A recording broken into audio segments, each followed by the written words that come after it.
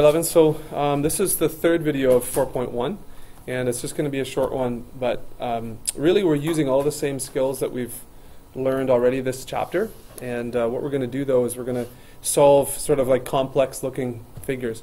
All you have to do is you have to take it a little piece at a time. So when we have a big ugly figure like this, okay, what you want to do is try and cut it up somehow so that you have pieces that are manageable. So in example 4 in your textbook, this is how they suggest you do it. So you see how this thing here, you can make this into a rectangle.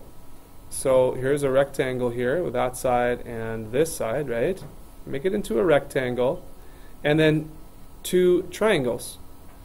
And so if you do that, so this question's asking you to find the perimeter. So it's all of the lengths on the outside. Oh, is it frozen still? Sorry. There we go. That's moving now? Okay, sorry. So it's asking you to find the perimeter. Then you want to find, this side and this side and this side and this side and so on. All these sides here, okay? And so if you do that, you can take it a little piece at a time. So we have a right triangle here, and we have a right triangle here, number 2, and we have a rectangle. So it looks like we can solve for B and D. That's going to be part of the perimeter. This looks like it's given already, this section. This section is given already. We need to find E out here, and then F. This section is given, and then we can find this section here, A. So those are the pieces that we need to find. And in order to do that, let's focus on, I guess, smaller triangles at a time, right?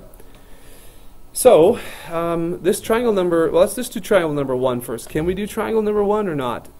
Looks like we could find out what B is. Does that help us? Do we know what C is? Oh, I guess we could find out what C is. So let's see here. Okay, that's a 90 degree. This side length over here is 20. This one also should be 20. So 10.5 plus C equals 20. So what is C? 9.5. Very good. So C is 9.5. So I know that, 9.5. Do you know anything else here? Is there anything else we can determine straight up? You can determine angle B. That's right. And so because this is a straight line, that's 180 degrees, so these angles, 140 and B, are supplementary. So that's going to be 40 degrees. Okay? So you can use SOHCAHTOA, right? I guess to find out B and D. Okay? So I'll switch, let's find the opposite here, opposite side. So that's going to be, I guess, the opposite and adjacent, right? So that's going to be so, ka, or toa. Which one is it going to be? Not opposite and hypotenuse. Not adjacent hypotenuse, but it's going to be opposite and adjacent. So this is going to be tan. So we're going to use tan of 40. That's the angle. Equals the opposite side, which is unknown, divided by the adjacent side, which is 9.5. So you have 9.5 times tan 40 equals the opposite side. And so you're going to take it just a piece at a time. You're going to be able to find this B then. And then you can do the same thing to find D using another trig function here, or you can use Pythagoras. Okay? So that's the start of the example, and these take a long time. Sometimes they take a lot of energy and a lot of paper. But once you do that and you do all the little pieces, put all the little pieces together, then you'll get an answer. And again, you can use trigonometry, and you can use Pythagoras' theorem. It's all good. So this one, the perimeter should be 105 when you find out all the pieces there. So let's take a look at this Build Your Skills question, again, which I've already kind of started for you here. So number 9 is the Build Your Skill question. It says this: Pauline is building a fence around her vegetable garden, shown below. What length of the fence will she need to build? So we need to know what this is, this side.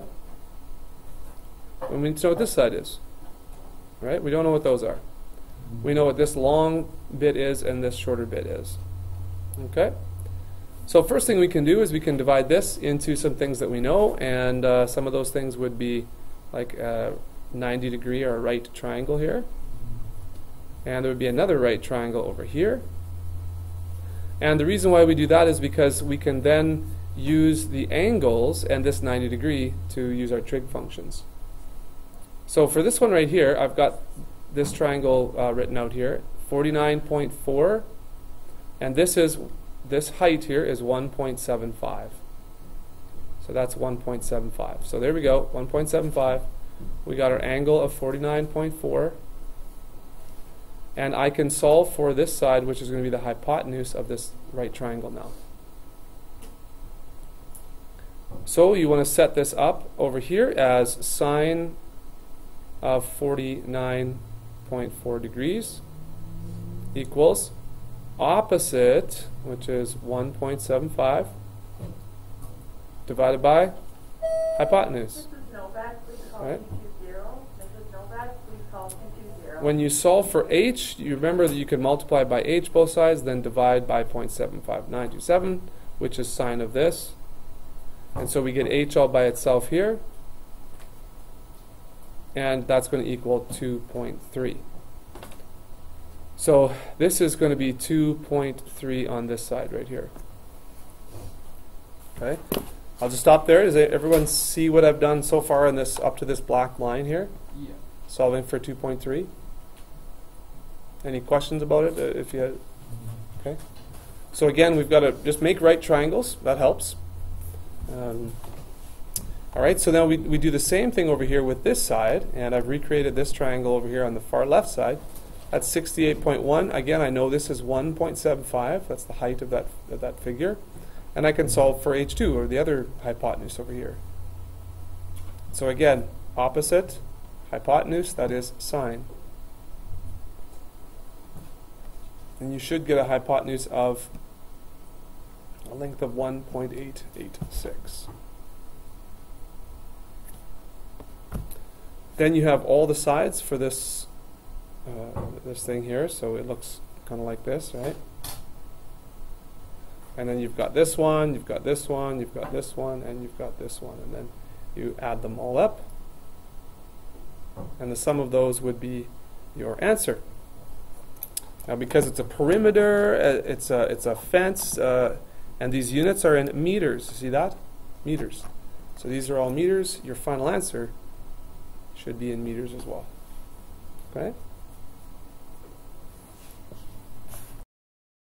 All right, so for number 10, it's asking for the area of the carpet. So this is like a floor plan, I guess. So again, what you could do is split this up into a rectangle and a triangle. And then you do have to find area, not perimeter, or this one's finding area. So this is a square here, looks like. This is a square. So that's going to be 8 squared, 64 meters squared. That's going to be this part. And then, all right, so now we need to find the area of a triangle. The area of a triangle is 1/2 base times height. The base we know is 8 meters, but the height we don't know. We need to find out what this is. And, fancy enough, when you drop that straight down, you get a right triangle. All right, so we need to find this height. And so let's redraw this little triangle here. We have a right triangle now. That's great. This is 3. And what is this angle here? 131.6. That looks like this whole angle. How can I use this? Because I can use that to find this angle right here. Anybody have any idea? Subtract from 360. Ah, close. 180. From 180? 180 straight line. Okay, well 180 you would find this angle. I want this one right here. Do you remember this is a square? So what's this angle right here? 90. So guess what? This is 131.6 minus 90 right there. All right, so what's that? 131.6 minus 90 is 41.6? No, it's 41.6? Okay, you're both right. Okay. Okay, all right. So how's that going to help us now? Well, we can use... Okay, so yeah, we've got a right triangle here. And we've got an angle and one side. So guess what? I can find out what this height is, which is what I need to finish off this question. So this is the opposite side, and this is the hypotenuse side. So in SOHCAHTOA, so that's sine of 41.6 degrees equals the opposite side, which is unknown, so I'll just write OPP, divided by the hypotenuse, which is a value of 3. So I'll multiply both sides by 3, and I get 3 times sine of 41.6 equals that opposite side length. So our trusty calculator can help us with that. Thank goodness. You know, when I was a really small kid, we didn't have like calculators like this. Yeah, I know, shocking. We used trig tables. We had like a booklet, like a little booklet, and it had the sine and cosine and tangent of every angle, like wow, 1 to 360, I guess. And so it was like this little, and it was like old and tattered. It's probably like as old as the dinosaurs, sort of thing. Was this like 1820? No, it wasn't in the 1800s. No, not quite that old. No, it was in the 1900s. Okay, it was like in the probably the late 80s, right, when I needed this. So, yeah, that's right. Okay, all right, enough of that story. Okay, 3 times sine of 41.6, 1.99 or 2. Let's say that h equals 2.0. So that's going to be awesome, and that's going to be meters. So now I can finish that off. So that's 1/2. The base is 8 times the height is 2, and so that's 1/2. 8 times 2 is just 8.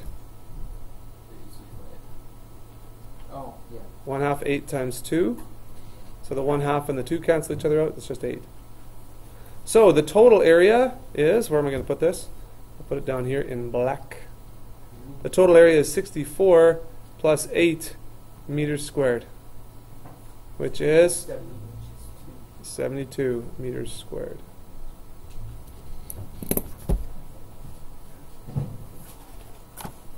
Okay, so tell me you understand that. I understand this. Yes. Yes? Yeah. A full like 5 out of 5 for understanding? 6.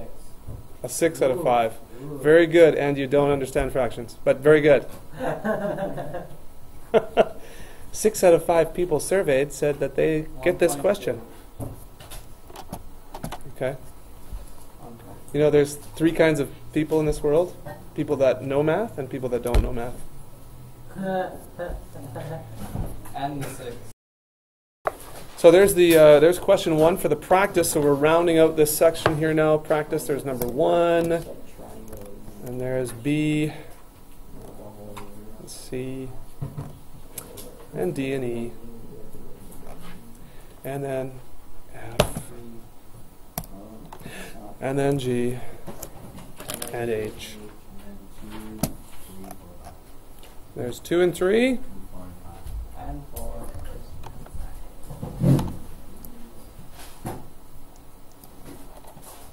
What's your favorite kind of 3? I don't know. I'll answer that in a second. There's 4. There's 5. And that should be good. Ooh, and then we're into 4.2, baby.